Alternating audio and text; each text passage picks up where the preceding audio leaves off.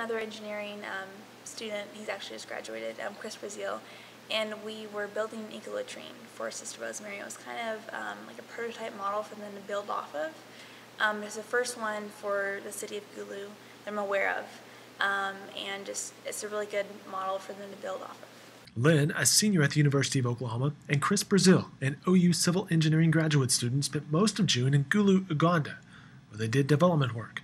While there, the two worked on the construction of an eco latrine, a kind of latrine that turns solid human waste into compost. We originally went in thinking that we were going to teach like some of the schoolgirls how to lay mortar, do brick, line things up all straight, make concrete floors, mix concrete. So I went in, with work clothes ready, beat up t-shirts and gloves. And we got there and they had some workers already on the grounds just building a goat fence and doing some repairs. And so basically the sisters said, hey, you two workers, go build the eco latrine. And so it was Chris and I just kind of watched these guys build it. We gave them the dimensions and they did everything else. We really weren't needed for the actual construction itself. But it was really cool to see how they built stuff because it was different than how even everyone in the U.S. builds.